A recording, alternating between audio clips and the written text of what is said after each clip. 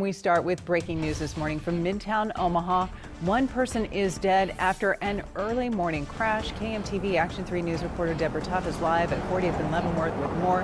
And Deb, question, are those streets around where the crash happened open this morning? They just opened about 15 minutes ago. In fact, Deanne, great question because the scene is cleaned up now. But what police want to know, what led to the crash that killed a pedestrian? Like I said, they're trying to figure that out. But here's what we know so far. At 2:30, a call came in, an older white male hit by an SUV. He was walking. When police got here, the victim was pronounced dead on the scene. The driver heading eastbound on Leavenworth. Police say he wasn't speeding or drinking. However, alcohol was found on the victim. How did he get in the street? Well, take a listen.